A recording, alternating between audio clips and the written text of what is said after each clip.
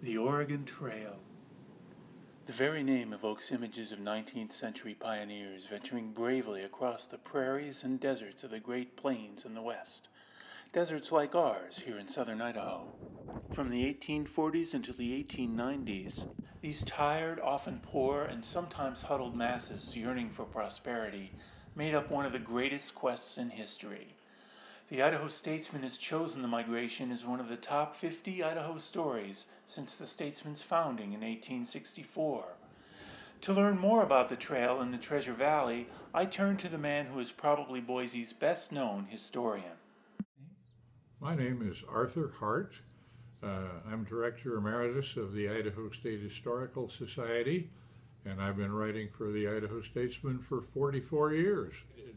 We usually say the Oregon Trail started in 1842, and it kept going.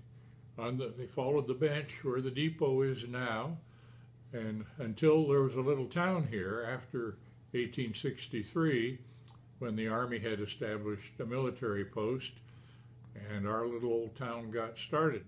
Most of the immigrants were headed toward Oregon's lush Willamette Valley to farm. And quite a few stayed through a miserable winter for them because it was already too late in the year to continue on to Oregon. So there were a lot of them living in tents and living in their covered wagons around Boise. And some of them were destitute. So they're often mentioned in the Statesman of these people needing work. Usually it was the women who took in laundry or something to tide the family over until they could head out again in the spring. One of the reasons that they stopped here in the first place, even if they were able to go on, is their livestock needed. They needed to get new livestock. What they had was worn out. Here's where the immigrants got their first view of what we now call the Treasure Valley. This is Bonneville Point. It's southeast of Boise, 3 miles north of the Blacks Creek exit on I-84. It's a pretty lonely place, but you can see the trees of Boise in the distance. They were the first trees the immigrants had seen in a month of hot, dry travel. The view cheered them up. In bad weather, rough roads, often so dusty in summer you couldn't breathe, they all took off across country and made what are really many trails. You could call it kind of a braided trail. They rarely would have all been on the same road unless there was a place coming down into a valley or something where there was only easy ascent in one spot. Starting in the 1860s, some wagons approaching Boise descended on this ramp. It's called the Kelton Ramp. It's a primitive road cut into the basalt bench near where Micron Technology now sits. It's part of the 66-acre Oregon Trail Preserve on East Lake Forest Drive off Gowan Road.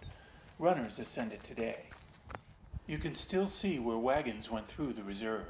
You can't see the original ruts because erosion and vegetation have filled them in, but you can see gentle depressions amid the grass and sagebrush.